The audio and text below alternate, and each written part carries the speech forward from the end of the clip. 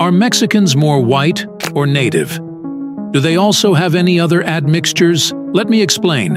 When it comes to mestizos, the largest self-identified ethnic group in Mexico, native ancestry is highest in the south, averaging around 66% in mestizos, and gradually decreasing the more north you go, with 58% in the central regions, and at 36% being the lowest in the north, which would also include, historically, Mexican populations in Texas, California, and etc. Native ancestry on average is 50% in the whole Mexico. European ancestry, which is mainly of Spaniard origin, shows a reversed pattern. It peaks at 60% in the north, making northern Mexicans more European than they are native. It is 40% in the central regions and is lowest in the south at 30%. There is also South Saharan African ancestry, all throughout Mexico, usually averaging anywhere between 2 and 6%. It is shown through DNA that Mexicans inherited their European and African ancestry